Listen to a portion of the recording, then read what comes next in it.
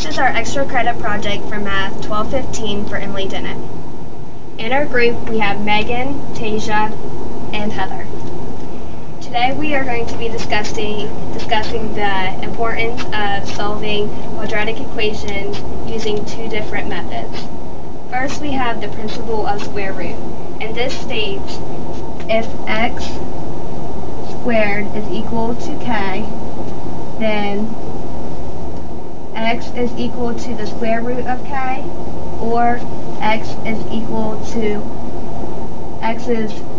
negative square root k.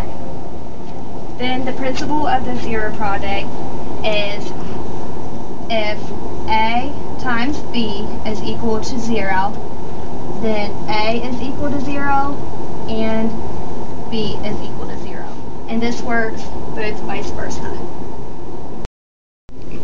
Okay, so our problems that we're going to be solving today are 2x minus 3 times 3x minus 2 equals 0. Like Tasia just said, if a times b equals 0, then it's the same as saying a equals 0 and b equals 0. So the first thing we're going to do here is set both sides equal to 0. So we've got 2x minus 3 equals 0, and we've got 3x minus 2 equals 0. Now we're going to go back and we're going to solve for x. So we're going to add 3 to both sides, bring down the 2x, and that gives us 3. Then we want to get x by itself, so we're going to divide by 2 on both sides, which gives us x equals 3 over 2. And then now we have to go back to this side and solve for x. So we're going to add 2 to both sides, bring down the 3x, so we have 3x equals 2. We want to get x by itself, so we're going to divide by 3. So we have x equals 2/3.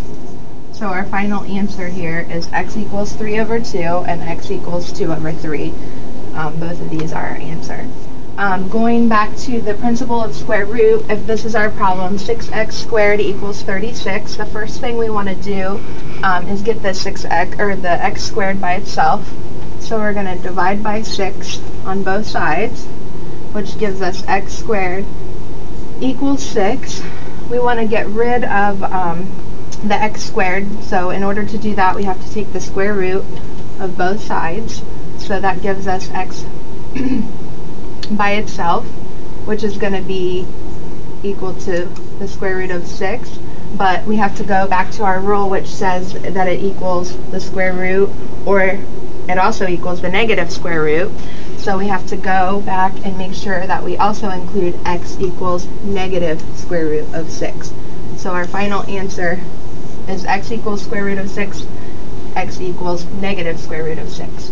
So these two methods are helpful in solving quadratic equations.